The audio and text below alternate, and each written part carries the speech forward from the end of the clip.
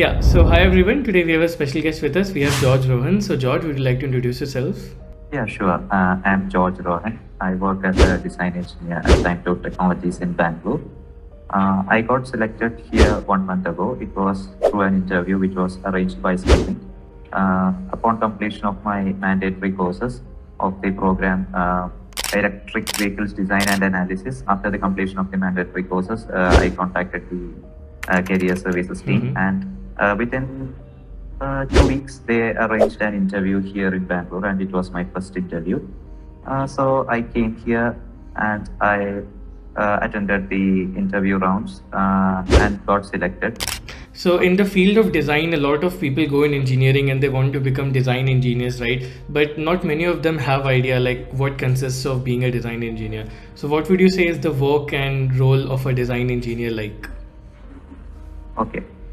Actually, what we do here is we get some requirements from the customer, or we have some projects. So we have to will have some. They just have some requirements. So we have to make it possible in a way that is technically and everything in a way that conforms to all the engineering standards. So we have to make them.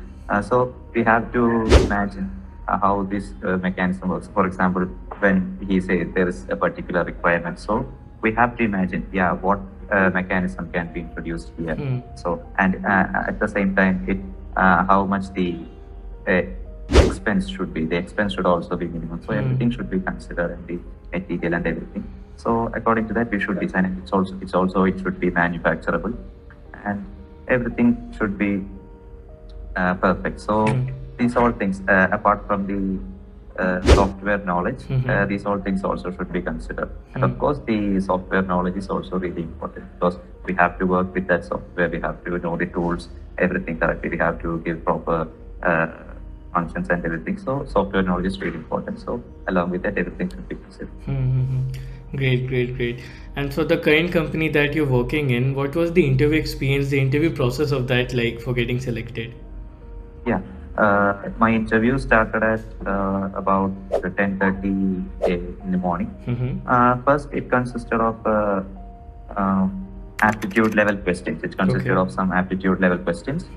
Then a technical round, an examination like. It consisted of some basic rules about the designing and everything, like the orthographic projection. What is the first angle method? I like that.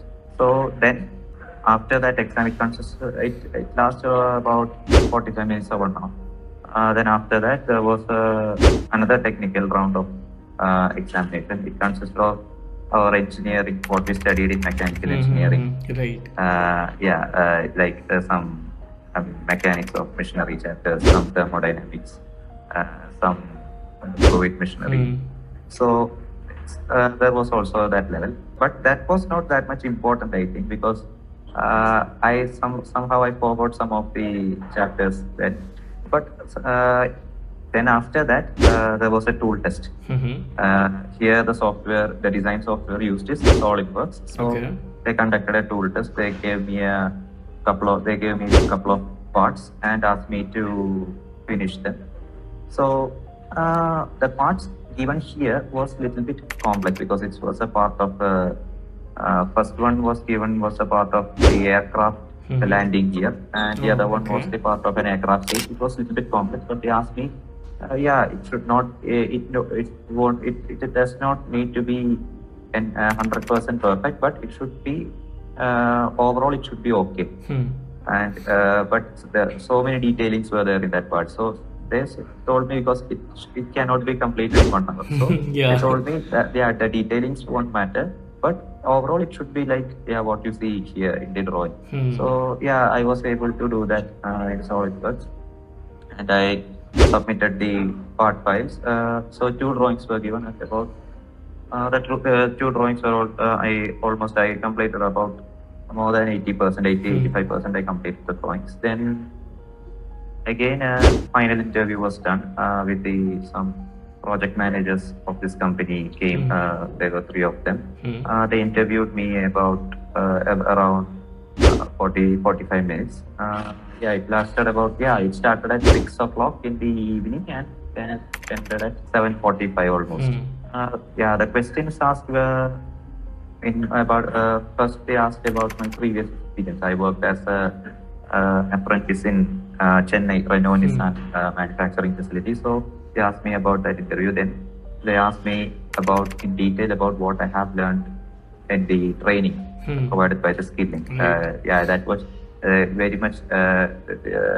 So many questions were asked about the theoretical concepts and what all things were doing in the challenges. Like we have got so many challenges, right? So what all courses were done by me, like which are the mandatory courses. So I mentioned the sheet metal designing, plastic designing, and GD&T. And there were so many questions about GD&T. GD&T was really crucial in my interview, but I was able to answer most of the questions about GD&T because it's really important in manufacturing also. So here also in this company also GD&T, it's everywhere it's important. And there were lots of questions about the plastic design.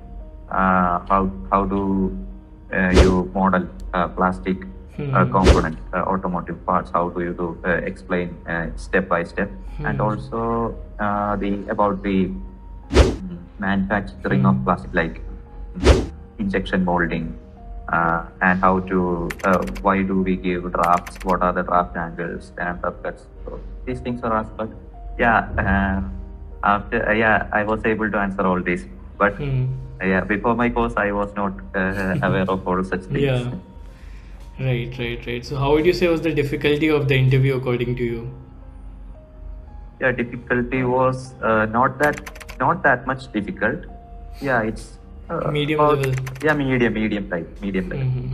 Right. So only because of the course. Otherwise, it would be really difficult. Right. So more on that, like for cracking such interviews or for getting into good companies, it would require a lot of skills. So how did you say you got those skills, or how did you prepare, to come onto that level? What resources you used? Everything. Tell us in details. Okay. For being a design engineer, the primary source of my knowledge was the course which I attended. Because from that course, I got all the basic stuff and everything. So, which was the course, like the exact course that you had taken? The first course was automotive sheet metal design using Siemens and CAD. Then automotive plastic design using CAD AV5. And the next one was geometric dimensioning and tolerance. So these were the mandatory courses. So upon completion of these, I contacted the career services team.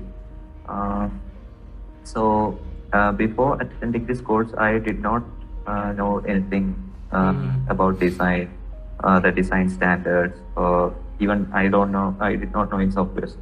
What I knew was just some basic tools in SolidWorks, just basic some functions in SolidWorks, not that much advanced. Something which I learned in college. Upon the beginning of this course, I was able to start from the ground level. That's what the difference is. I was a little bit scared about whether it would be some advanced, directly go to the advanced, so should I learn the basics myself. So it was not like that. It starts from the ground level and then slowly it proceeds.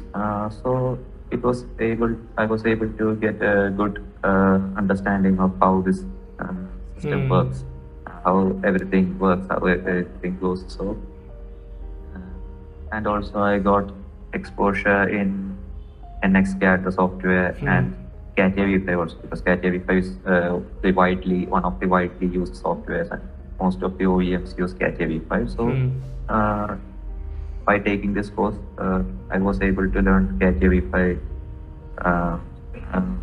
CAD AV5 is really vast, but some basic things, and also sheet metal designing, part designing, and assembly in CAD AV5. So it's really useful, and GD&T is really important. Before this course, I was having a very little idea about the tolerancing and all, and I don't even know what is GD&T.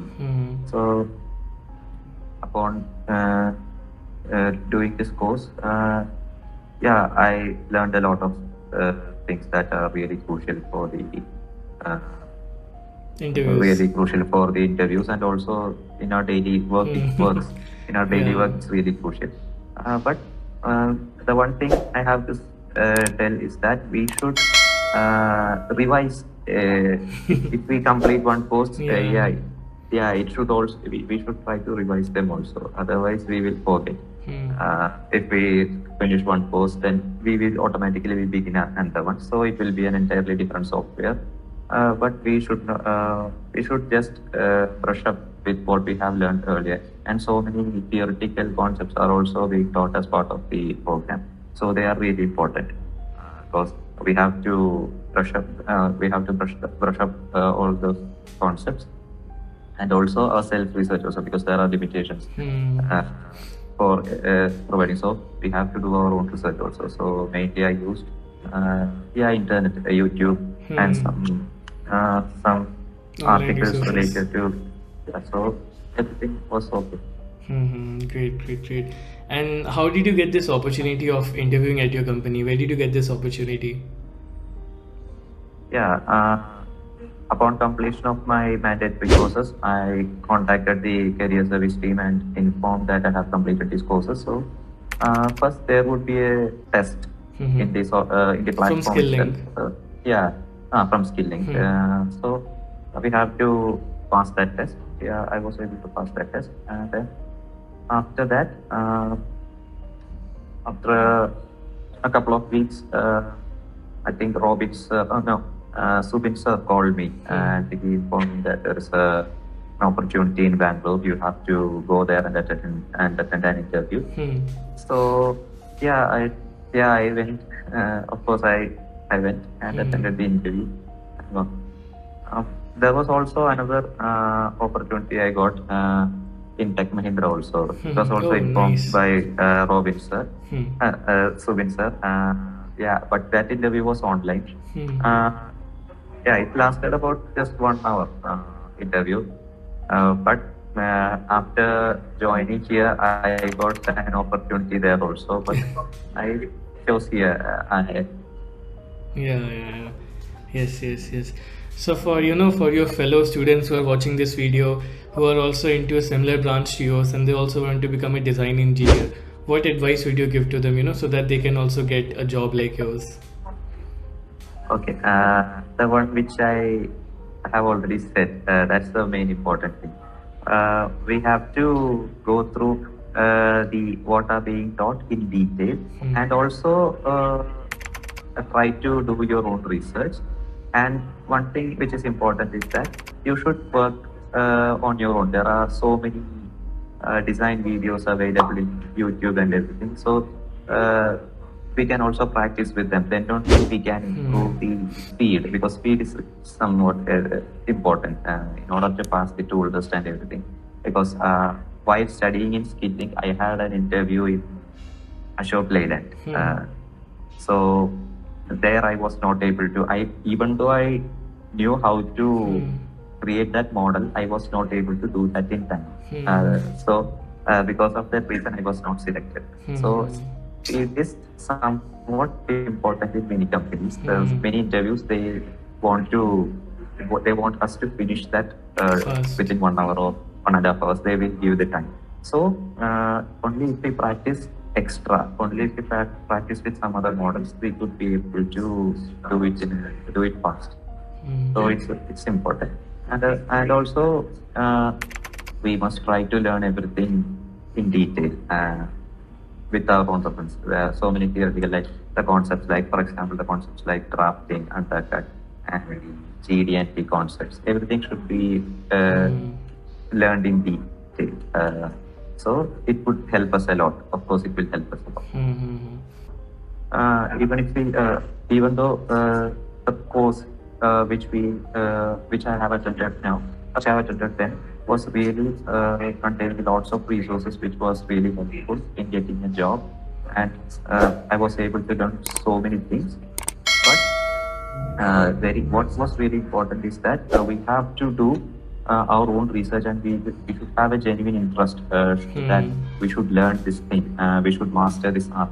So then we can, of course, we can succeed, because the course is really good. It has got so many things, and it is well crafted, as of my experience. In addition to that, we should practice. We should put our effort from our side also. So yeah, exactly. So even if you take external resources, you shouldn't totally depend on that, right? You should be doing your own like hard work yourself also, preparing yourself also. That will help you more in the interview, right? Yes. Of course. Nice. Okay, so I guess that covers pretty much everything about what one can do to become a design engineer. So thanks a lot, George, for coming on my channel, sharing your entire journey with me. And I'll give a link to his LinkedIn in the description. If anyone is in mechanical, they want to get to their dream job, then they can take help from him as well. I'll give his LinkedIn in the description. You can follow him through there. So again, thank you, George, for coming. Thank you.